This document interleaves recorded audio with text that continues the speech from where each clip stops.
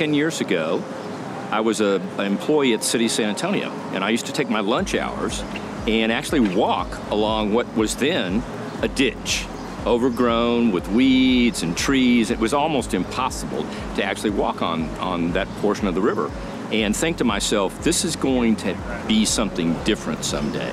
But I was, government employee. I didn't have a lot of money. So I sort of shared in that vision, but I didn't have any way to actually, participate in realizing it at the time.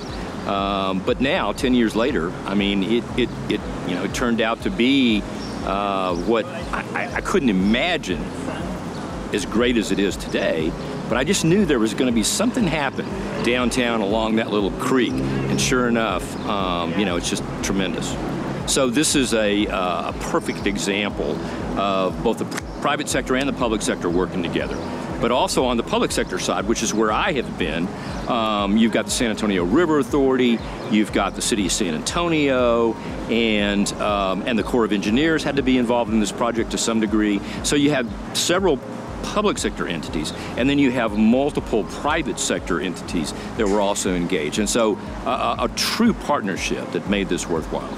For a project that invested over $70 million, we now have an economic impact of $2 billion. Nobody foresaw that.